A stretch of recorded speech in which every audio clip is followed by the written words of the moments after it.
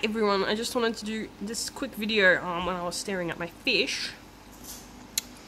So there's this one particular fish which has been dealing with issues for a while. I tried to medicate it, but it didn't work. So there's a point where it comes to thinking of euthanasia. And I think we're at that point with this fish here. I'm pretty sure it's got TB.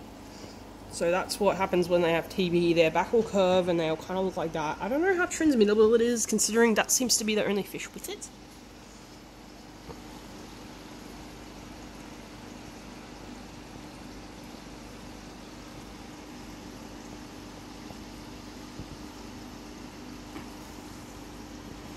But yeah, they don't really eat, and they just, so it's been treated with other stuff, but it just hasn't really responded. And its back has been slowly getting more, like, curved as time has gone by.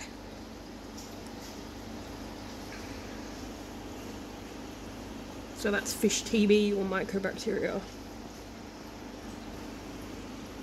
think mainly the issue with this is if the fish dies and the other fish eat it, that's where the transmittableness comes in.